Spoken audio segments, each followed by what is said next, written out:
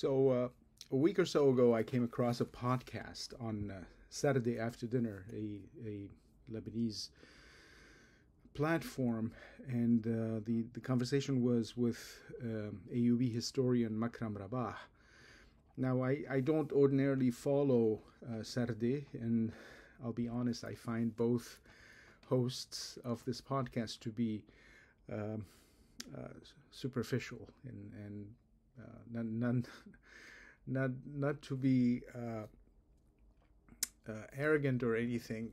They're not really worth my time. I find them to be sensationalist fashionistas who sort of mindlessly regurgitate hackneyed progressive liberal cliches, like there's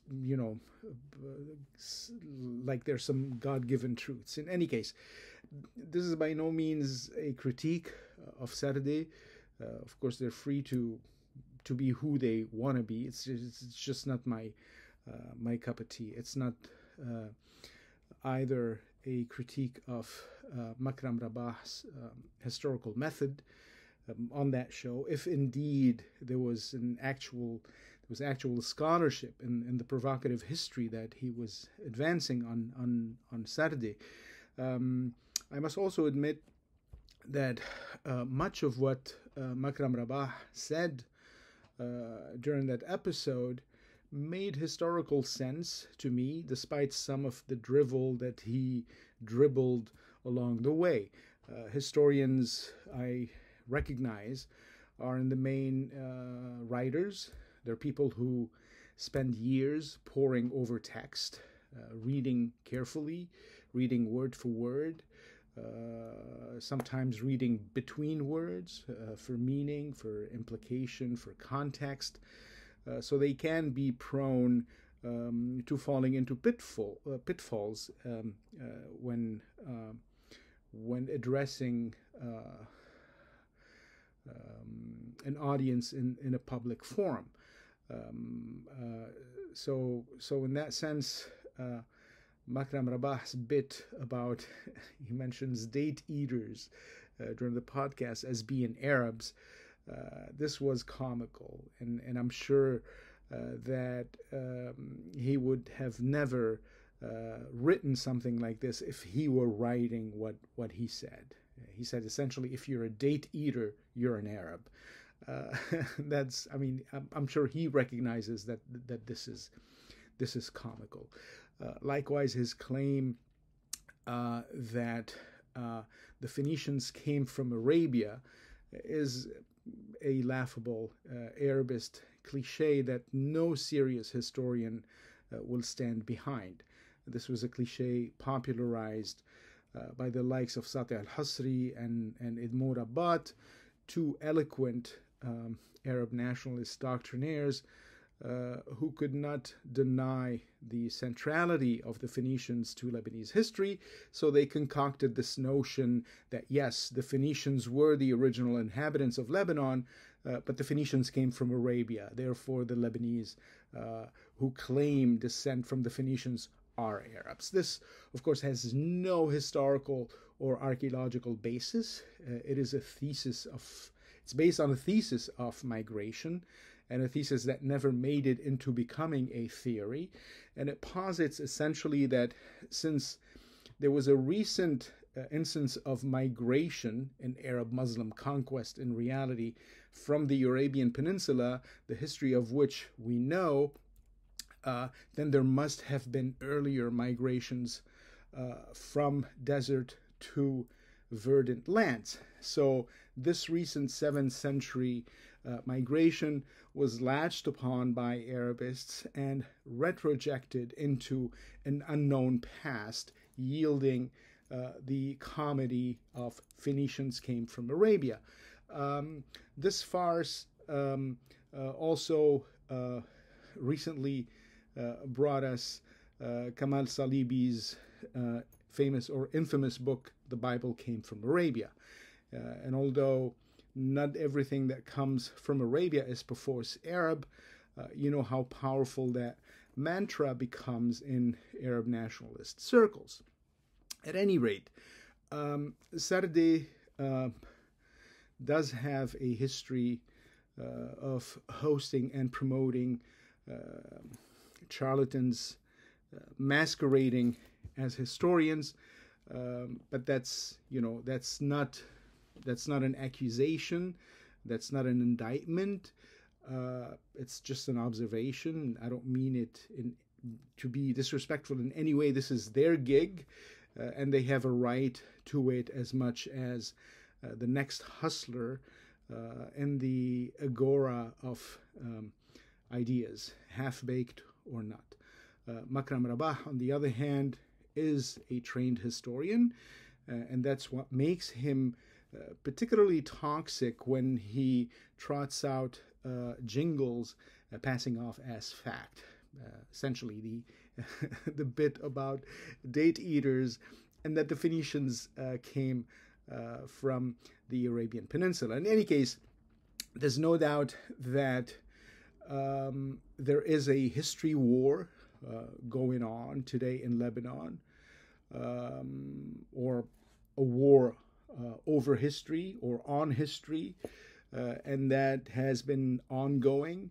It started in 1975 with the start of the war in Lebanon, and it continues even after the war had ended in 1989. So we're talking 30, 35, 34 years since the end of the war.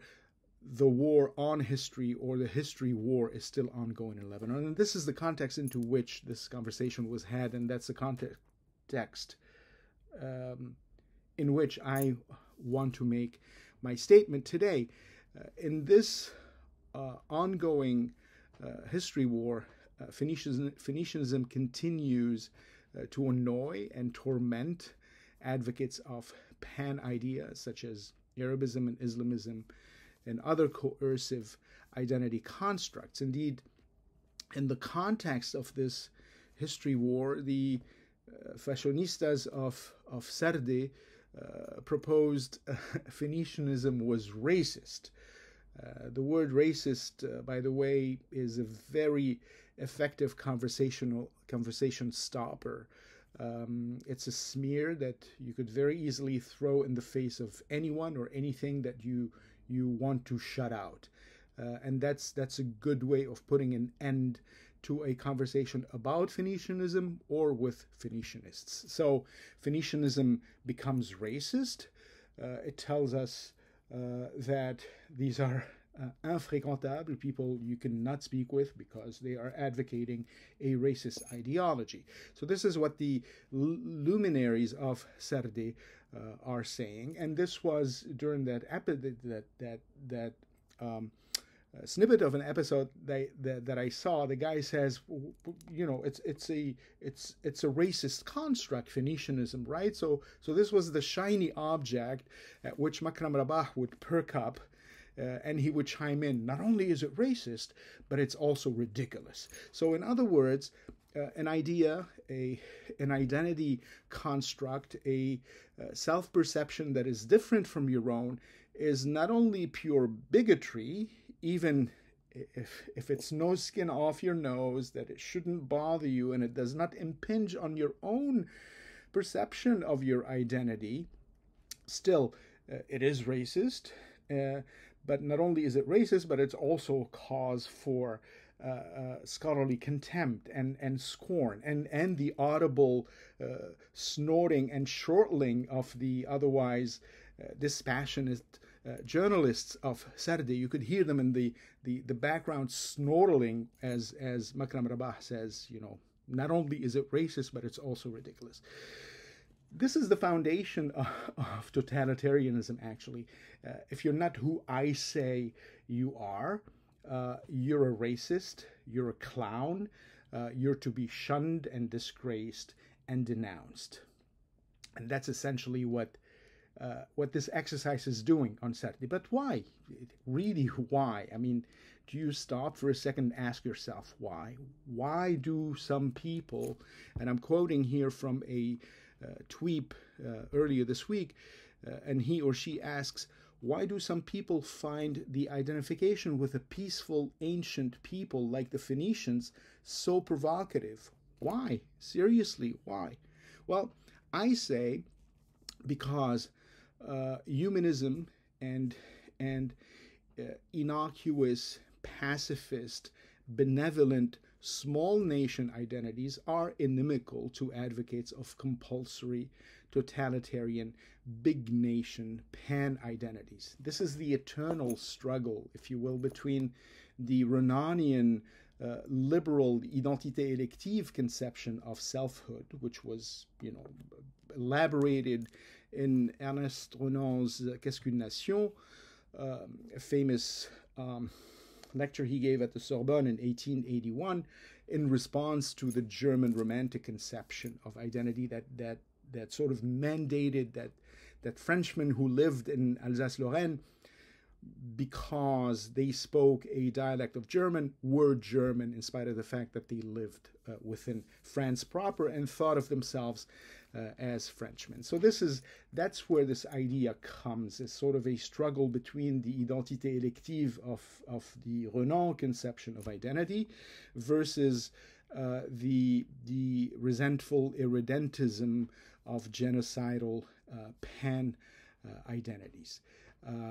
So in that sense, not only humanist, innocuous, benevolent Phoenicianism becomes racist and ridiculous, but the whole idea of war is peace and freedom is slavery and ignorance is strength becomes the universe into which the sort of compulsory idea of nationalism gets wrapped up. So there isn't an any more eloquent illustration of 1984's totalitarianism than the criminal racket known as Arab nationalism and the cortege of pundits and preachers and intellectual pit bulls that it musters in order to